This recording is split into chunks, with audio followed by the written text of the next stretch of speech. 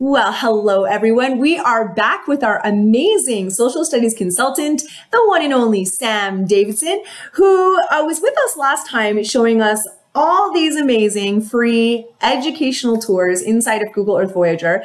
But today, Sam, you are going to help us make our textbooks even better. You're going to help us get rid of classroom brochures.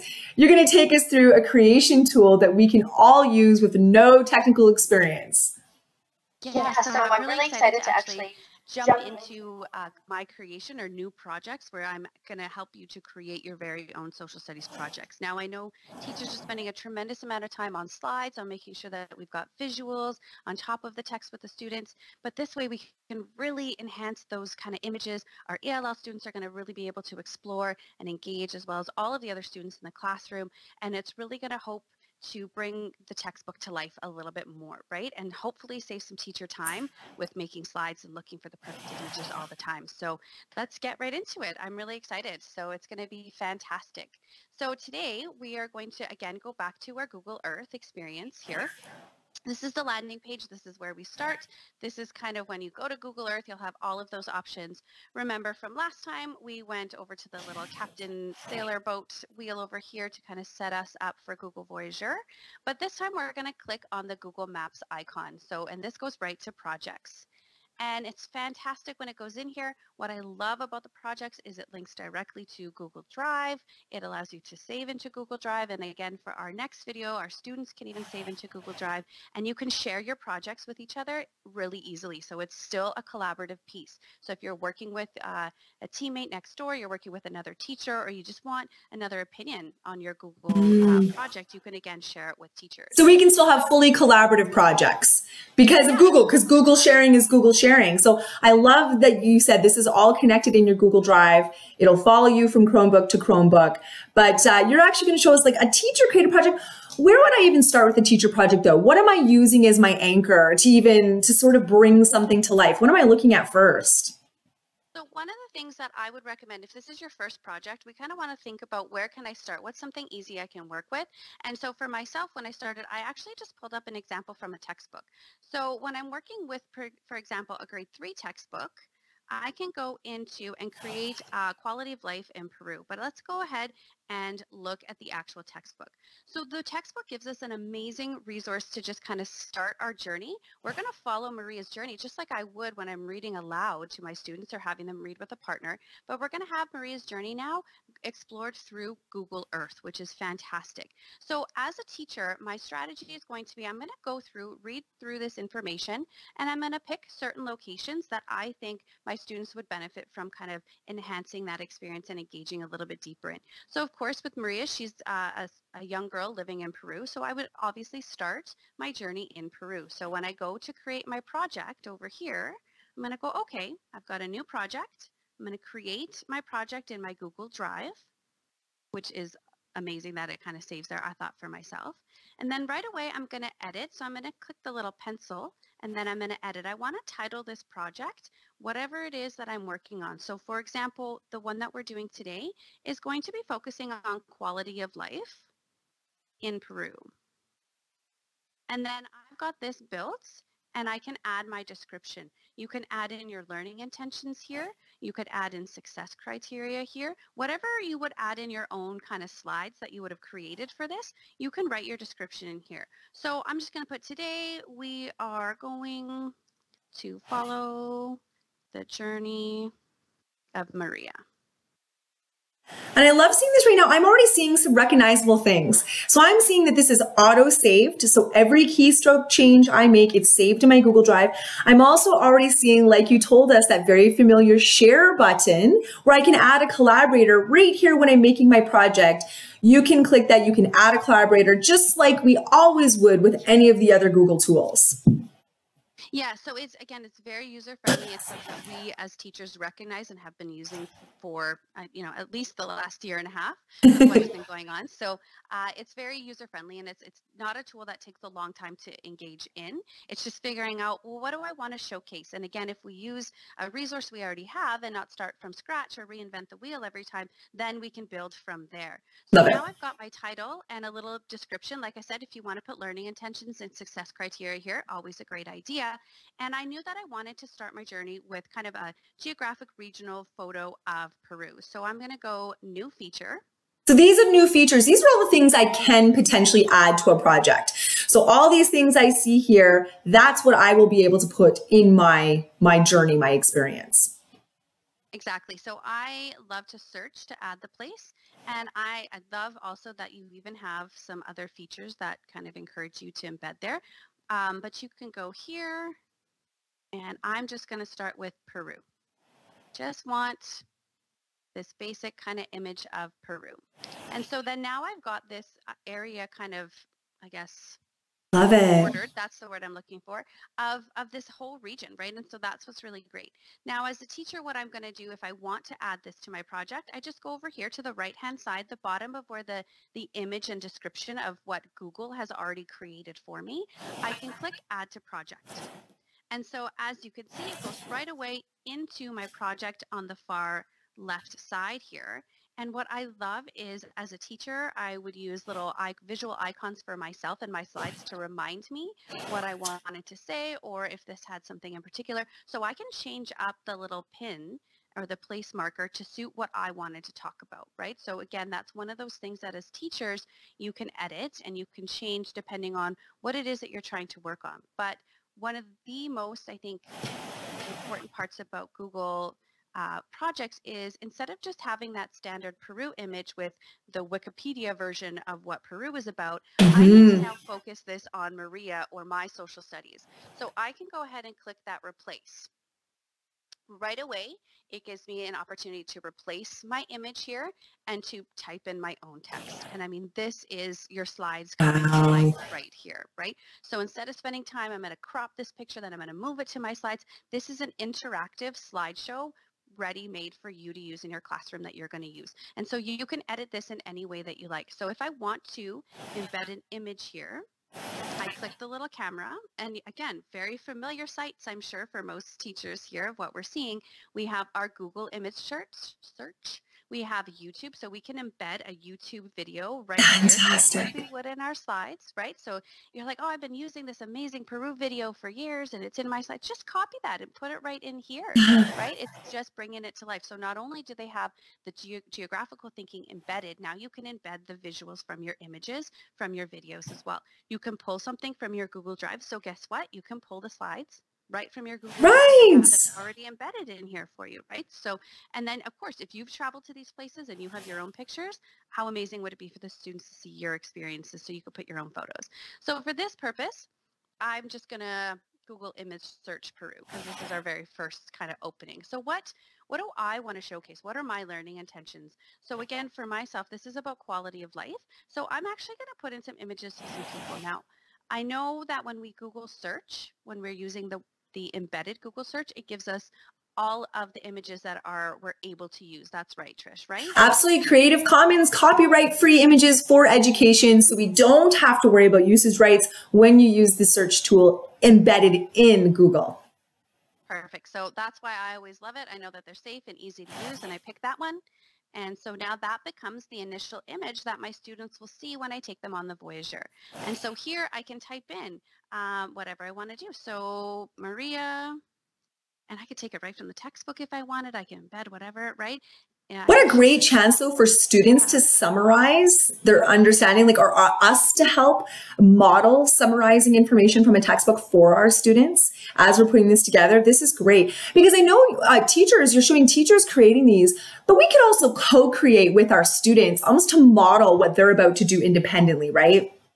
What a fantastic idea, Trish. Yeah, that would be a great model, even moving forward to eventually get to what our third video is going to be, where our students are building these. So it would be a great idea to build some of these with your students to determine what's most important from the textbook. What are the facts I need to get out, or what, you know what I mean? I think that that's a really great idea to co-create these instead of doing all the work ourselves. Sometimes Right. we work hard and not always the smartest way. So that would be a great addition.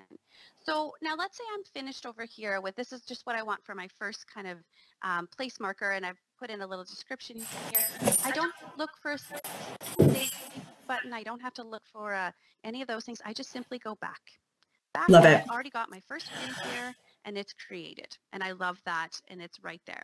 So now I'm going to go to the textbook again, and I know that she lives in a town called Villa El Salvador. And I want my students to experience where she lives. So I go back to Google Earth, back to this Google Earth, and I'm going to click search to add a place. And then I'm going to put in the village that she lives in. That is directly quoted again in the textbook. So again, I don't have to do a lot of the thinking on my own. And right there, I have a place marker to the town. Right here, as we're zooming in, imagine the conversation pieces with our classes, right? Imagine, okay, so it's coastal. What does that mean? What kind of resources, natural resources is she going to be exposed to? How far is it from a major city, right? All of these things just from this one image. And I haven't even added it to my project yet. So again, I'm going to go ahead and click add to project. And then I can replace the image. Now, again, they give us a lovely description in the textbook that she lives in a home made of cement and brick. But right here, I'm like, okay, this is the type of home that her father built. So in Google Earth, when I go to replace that image, I can type in Peruvian homes, cement and brick. What a great way to use visual cues, context cues from photos to help us do research. That's such a great strategy. Yeah, and then I'm here, and as a teacher, again, if I'm making this prior to students' experiences or along with the students, we can talk about the different homes. We can talk about which one fits the description, which one do you think would work best, and then we're going to pick one and insert that into our video, into our project, and now we can add in, she lives in a home built by her father, made of cement and brick. This is great. And I'm noticing a few things on here. I can have multiple photos or videos that are part of my project. So there can be several that are there. I love that we can go ahead and find other ones. We can do some comparatives between, say, urban and rural, talk about homes. And I noticed you had said before about being able to change our place marker. I'm starting to think as a teacher too, I could have a place marker for food, one for culture, one for home, one for industry. Like there's so many of the different ones that we can do, and we can change the colors of those pins. This is great. Yeah, so again, if we want to change, for example, this is a home, so we click on the home place marker, and let's make that a certain color. Let's make those ones yellow, for example, to help stand out, right? So now we've got our different yellow marker in the town and the home that she lives in. And so again, there's so many different ways we can kind of build and look at different things in here. And I love all the creativity as a teacher with it. I can be really creative. But then what's even easier is when I go to demonstrate this to my class, I simply press present. Oh, wow. And yeah, and so now I'm ready to teach, or I've taught this with my students, and here is all of my information. Here's what I've created for them. And so we've got, again, the image, we've got the visual, we've got a little bit of text, then we've got the mapping here, and which, again, this experience for our students is going to be so engaging for them. They're going to love zooming in. They're still going to be able to click the street view. So right away, if they're like, well, what about this? What about that? Well, I can go closer and I can drop my street view person in here. And so again, it can be organic, right? It doesn't have to be, this is what I've created and this is the path that we're living in. Our students can help us to create some of the content as well. I just drop my person in there, and then now we're exploring certain areas of Maria's village, right? So allowing it to be alive and work with your students' inquiry and curiosity is going to be one of those great things. And then I just kind of go back, and I'm back to my experience, right? And then I can go to the next place, which again, we chose to be her home. We've got a couple images, so it's going to give us this nice little film kind of strip across here of different images. You can put in more, you can put in videos from here. And again, I can still click my street view, and anything that's blue, I can go in and explore a little bit deeper with my students. And again, their excitement as soon as we kind of zoom in is just so engaging for them. So we're now looking at her village. This is where Maria, right from the textbook, tells us she's living, right? We can experience some of these. We could talk about quality of life. What are we seeing? What are we thinking? What are we wondering about these environments? What natural resources do we see in the buildings and in our world around us from this perspective? Because our students, again, especially in this last year and a half, have really been confined to the school or their four walls. And, you know, they need an opportunity to see the world around them and from different points of view and different perspectives. So that's kind of what I wanted to show. I know, Trish, that there's even some more text that you can add to it to enhance our projects a little bit more. So what were you thinking? Could we maybe draw a line? You could show us how to draw a line. 100%. You know, I absolutely, you know, and that there's so many tech things. A couple of things in here, we can share these directly to our Google Classrooms, even just building this ongoing with our students. So we've covered a part in our textbook, we've added to the project. So not waiting till the project at the end to do this. But when you go back to that new feature, button on the left-hand side, it does give you more options than just place mark. And one of my favorite ones is the draw a line or a shape. How often, you know, when you and I were in school, Sam, we were given those black line masters and we had to draw a region and color it in, and we we're always kind of coloring in those maps. We can recreate that in an interactive way. And so when I click the new feature and the line, I select a starting point and it's just clicking and dragging like a dot to dot. So you click your line, so click on your map wherever you want there, and to be able to start your starting point. And then you start to drag that around. And so eventually just click a few of those places. We can draw a straight line. So that's great for migratory journeys of a character, but we can also create regions. And what's lovely is it treats it as an item in the project, just like a place. So I can still add a photo. I can still add a description. I can still put all of that information that would have been from a place right here in this particular region. And so I can start to talk about this is a region of particular industry. This is where fishing is going to be happening. And this is the primary source of income for this portion of the community.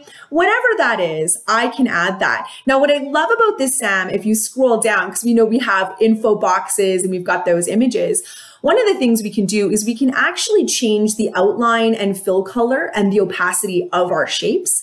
So I like this for a couple of ways where I can say, okay, I want to be able to, you know, I can change that color if I want, but I love the fill color that's sitting at 25% right now.